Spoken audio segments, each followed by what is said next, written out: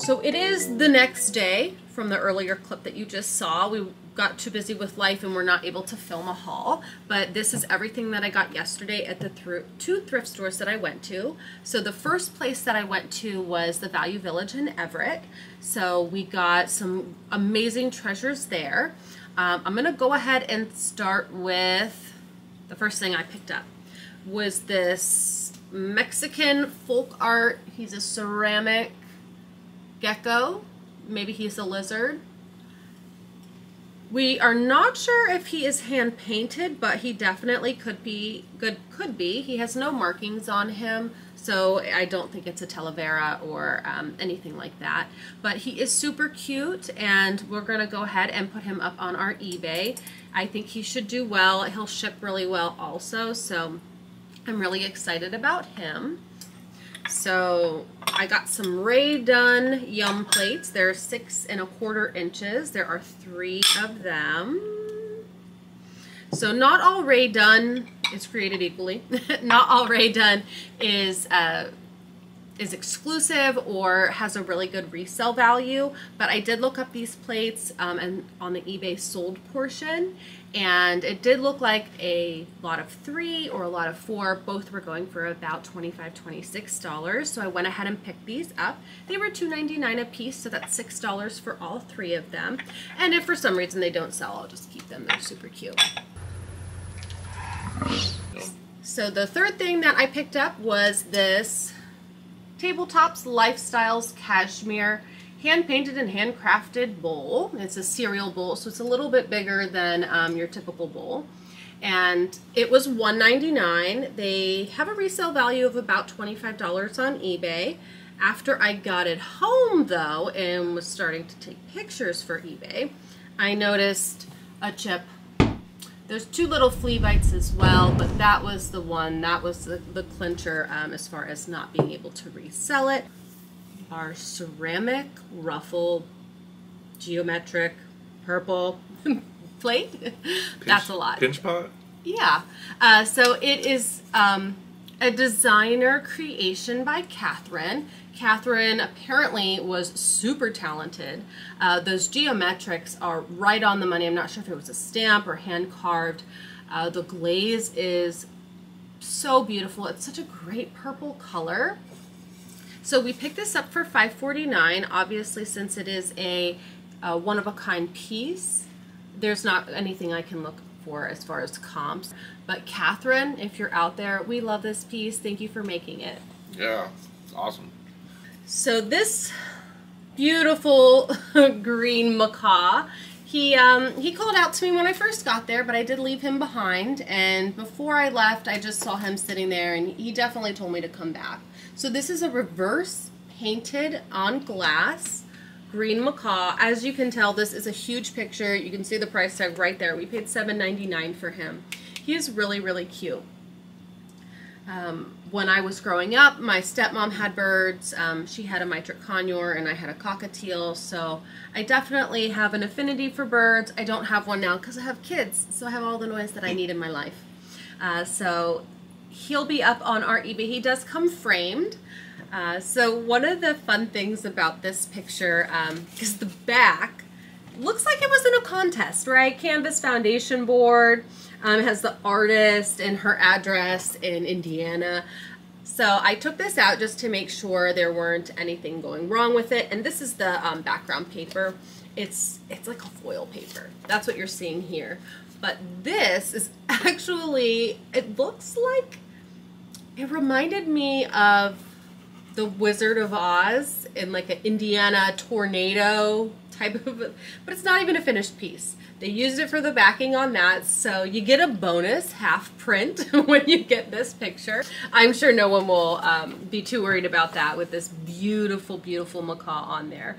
And if you know what type of bird he is, please leave it in the comments. There's some flowers that go with him as well, and this is all painted that way. It is not flaked off. Like I said, this is reverse painting, so all of this is just glass that they've painted on the underside of this piece. Yeah, it's really cool. I thought this was just tinfoil, and you look at it, it actually has like a pattern on it. So the last thing that we got at Value Village came in a bag, and it was these 4 guys together. So the first two little espresso cups, the J and the A with the gold trim, are from Williams and Sonoma. They're a really great brand, as I'm sure you are all aware of, and they have a great resale value on eBay.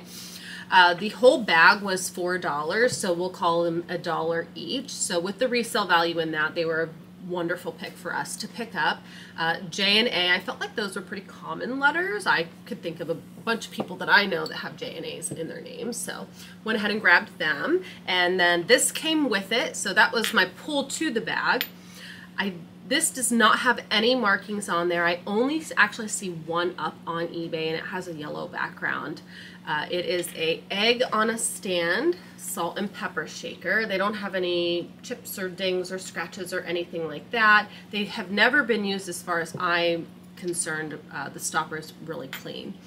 So I thought that that was a great little piece. So even if he's not worth a whole lot, he came with the bag, so he was coming home with us no matter what. Really love that. Oh, I forgot. We also got this from the Value Village. So it's a, I believe, Mexican folk art crossbody bag. It was $5.49. It's in a really great condition. I believe it could have only been displayed. If you use a purse, you know that once you use one for a while, the little crumbs and stuff just don't come out. So this has none of that. It's definitely never been used or used very minimally. There's a small amount of wear on here, so that's why I just believe that it was on display. Could have been the Value Village as well. So $5.49 for that. Leave me a comment down below on what you think this is. If you think it's a Mexican folk art, Norwegian, Scandinavian. The back is what made me question on what it is, and there are no comps up on eBay or on the internet that I could find. I did do the Google image search where you can take a picture, and nothing came up. Just things that looked a lot like it. Yeah, let us know what you think that could be, because I'm interested too. Yeah. It has like some Asian aspect into it. It's weird. Yeah, it's definitely, it's a around the world kind of a folk art bag. Maybe that's what it is. Yeah, you never know. So the second thrift store that we went to was the Goodwill in Marysville. So we've been there before. It's one of our typical haunts. And I went back specifically for these little teapots. So I saw them about a week or two ago. And you'll see that last video where we did the haul. And these were there. They were in a bag. I left them there, came home, was thinking about them, and I looked them up. I originally thought that they were the Avon ones. I think I'm going to start taking pictures of things that I don't know if I want to go back for. So I originally thought they were the Avon ones, which if they were the Avon ones, go for about $40 for the full set. They are not Avon. They have a M or a 3. I'm trying to find one without a tag on it. An M or a 3 or maybe even an E. That is the maker's mark for that. I have seen some of these on eBay. They still sell pretty well. So the last thing that we got from our second thrift store was some Snow Baby water globes. I'm going to hold, this one has a star, so I don't want to shake mine with that star there. So this one here that Chris is holding is a musical water globe, and it is a dream.